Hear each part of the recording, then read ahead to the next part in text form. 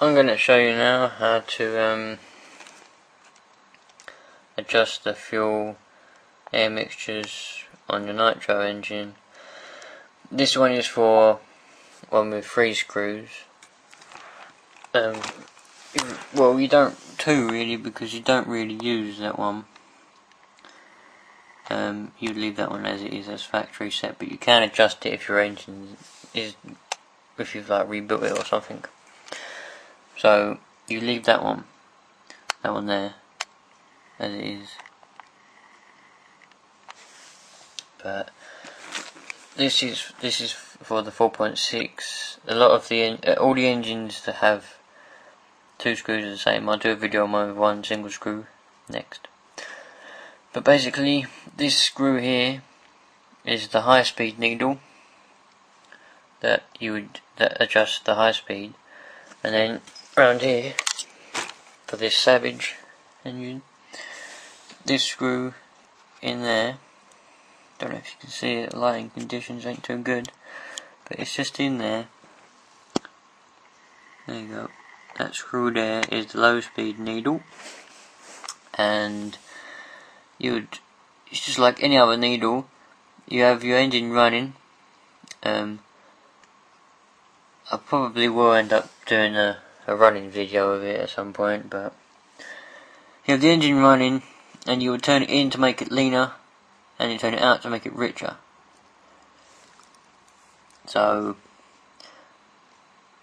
obviously the leaner you have it, the faster the idle is going to be, and if it starts revving by itself and you have a high idle, that's bad, and you want to turn it out to make it a bit richer. That's how you would do that one. For the high speed one,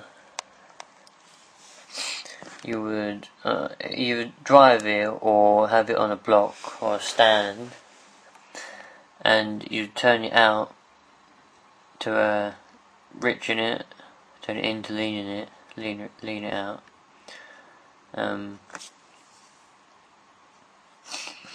Obviously you don't want it to be too lean, because it would just end up melting things and damaging your engine on higher revs.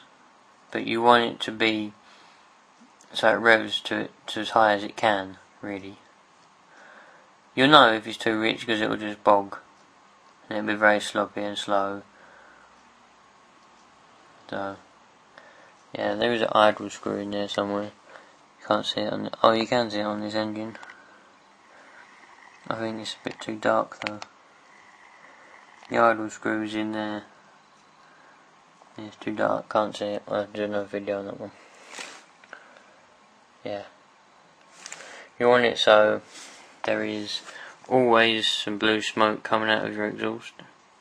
If there's no blue smoke, you're too lean, you're damaging things. And I've just got a text message. I'm a popular person. But yeah, you always want blue smoke coming out of your exhaust. I think I'll end up doing another video with it running, so to explain it better for you all. But it's, if you've got one of these cars, you're not stupid. So yeah.